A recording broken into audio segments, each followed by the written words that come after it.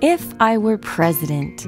This was the title of my winning speech when I was 14. I've always had high aspirations.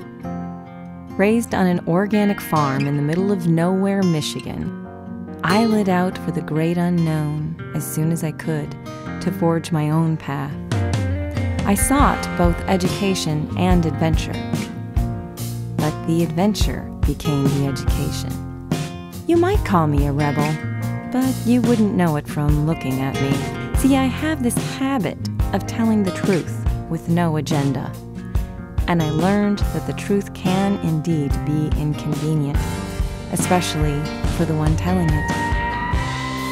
After majoring in dance, I found myself in the underbelly of the entertainment world, which was actually not all that bad for a while. I tried teaching, but my honesty got in the way. I tried marriage once, but gave it up. I beat cancer a few times. Some say I'm too open. Some say I'm self-centered. Some say I'm strong. This is my story, stripping down to the bones, about an American girl who steps to her own beat, whether in her cabin in the woods or traveling the open road, and what happens to her out there.